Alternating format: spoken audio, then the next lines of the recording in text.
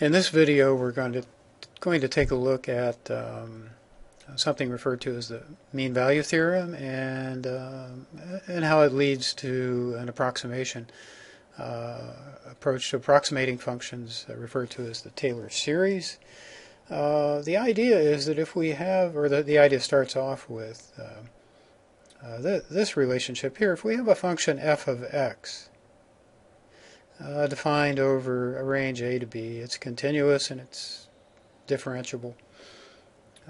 Its area is going to be the integral from a to b f of x df. It's a definite integral, and so the area under this curve would be defined by this integral.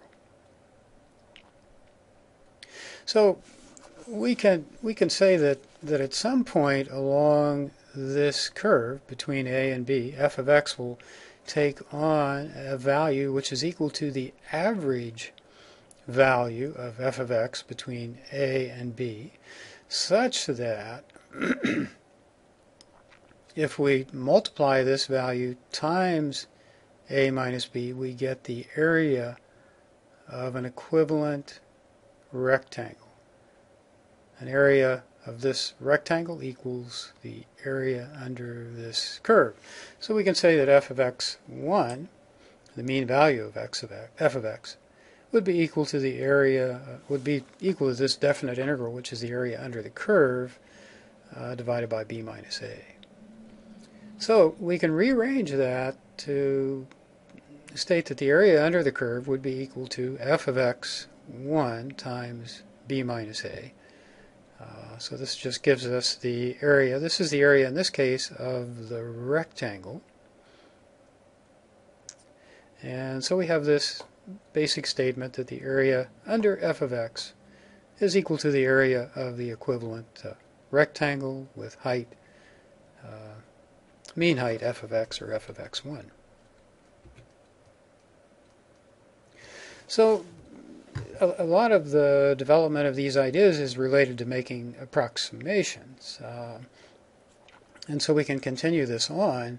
If we take a look at the slopes or the tangent lines along the length of f of x, at some point there's going to be an average value of the tangent, which is going to equal the slope of the secant line which intersects the function f of x. At some point between a and x, there will be a derivative which will be equal in value to the secant line.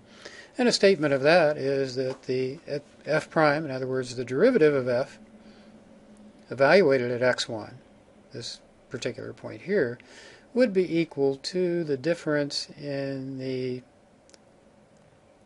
values of f at x minus that at a over the range x minus a. So basically the slope of the secant line, that's the slope of this line here. So this can be rearranged to yield f of x is equal to f of a plus f prime of x1, this average derivative, or average tangent, if you will, times x minus a, which is the range of the independent variable. So this is what's known as the mean value theorem. So we have the derivative of x1 is equal to f of x minus f of a over x minus a, and in this, stated in this form here, we're looking at f of x. And the reason we do this is, again, because a lot of the ideas that we're developing here represent an approximation for some function f of x at a particular point. So let's take a practical look at how this works out. In other words, how good is this relationship for approximating the value of a function? This will be something maybe you could do in your head. Let's say you wanted to estimate the square root of 110.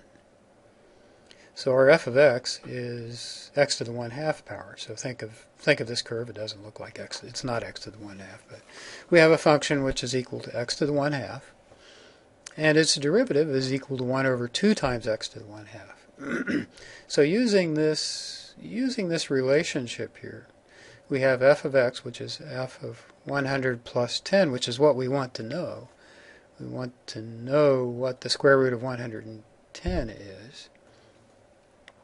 Well, we're just going to say it's equal to f of 100, which we know is 10, times the derivative evaluated at at 10 times the difference. So we have 10 plus 1 over 2 times the square root of 100, which is 20. So be this term here, times 10, which is our delta A. In other words, we're 10 away from 100.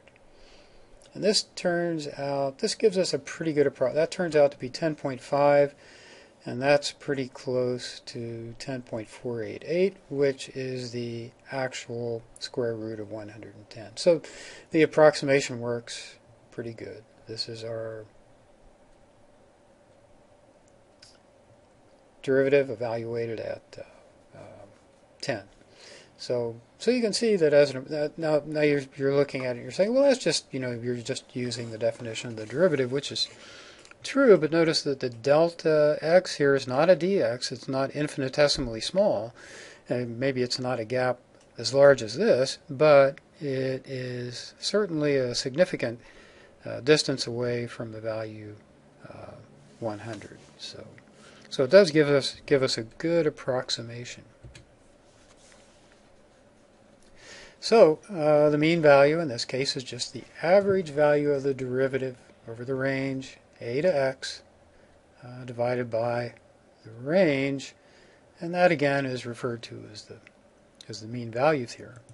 So as we extend this idea working towards the development of the Taylor series, we say, okay, well, we did this for the function f, we did it for the function f prime, let's do it for the function f double prime.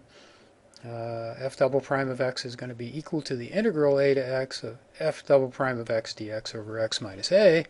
What is this integral? Well, this integral is just f prime of x.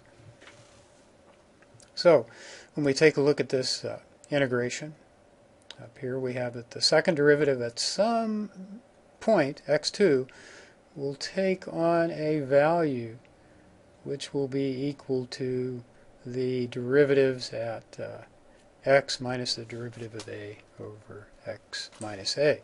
So, in other words, it will have an average value. And this integral up here is just equal to f prime of x minus f prime of a. So, f prime of x is equal to, we have another equation now. We can just say that f prime of x is equal to f prime of a minus, or plus f double prime of x2 times x minus a, where x2 lies between x and a. So now, trying to do some of this stuff on your own to develop this idea, let's multiply by dx and then integrate. Multiply this expression by dx and then let's integrate it. So we're doing the same thing to both sides of the equation. We multiply both sides by dx. We get f prime of x dx is equal to f prime of a dx plus f double prime of x2 evaluated at x2 times the range x minus a, and then we integrate that to get this expression here. And we've just pulled out the constants. Remember, this derivative here is just a constant. This second derivative evaluated at x2 is another constant, so pull that out.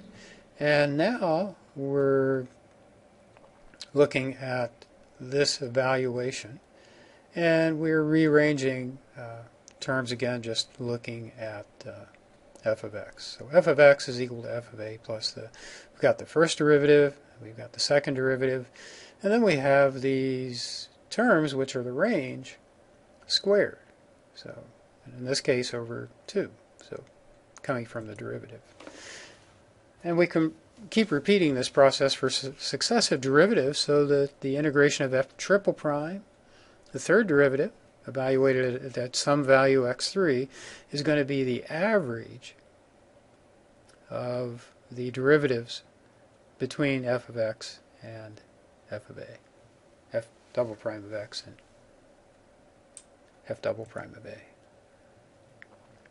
So if we do this for the third derivative, we end up with this expression, where the second derivative we put over here on the left. And we're going to multiply again by dx and integrate. So same process over and over again. So multiplying and integrating, and we get an expression then for the integral of f double prime of x. The first derivative of x is equal to, and now we have these three terms. We could have obtained this directly from the relationship that we have for the second derivative, with a substitution of f prime of x for f of x, and so on. So, so we have this relationship. We can then multiply by dx and integrate. So just kind of repeating this process, going on as many times as we'd like. And we can see in this case, if we stop with the third derivative, that we have, we're developing a power series here in x minus a. So these are constants in here. And we can see that the denominators here are actually, we could put a 1 beneath this. But this is 2 factorial. This would be 1 factorial. We could have 0 factorial in the denominator here. And this is 3 factorial. So we're beginning to see some kind of a pattern emerge. And that pattern, when we extend it to the nth derivative, we have what's called the Taylor series. So we have f of x is equal to f of a plus f prime of a times x minus a, f double prime of a over 2, third derivative over 3 factorial, the n minus 1th derivative over n minus 1 factorial, and we have this quantity, x minus a squared, x minus a to the n minus 1th power, x minus a to the nth power, and so on. So it goes on and on and on as far as you can take it, or as far as you want. The idea is you can usually get by with a good approximation with 4 or 5 of these terms, so that you don't have to go out to a large number of terms in order to estimate what f of x is at some point. And these series, we've talked about them before when we talked about the total natural strain. We were actually using a Taylor series expansion, and so it's a good approach for approximating f of x when x minus a is fairly small, not infinitesimally small.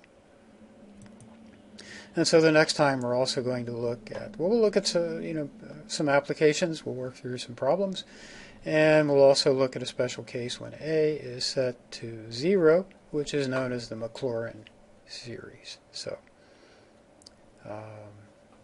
hope you enjoyed that, and we'll see you next time.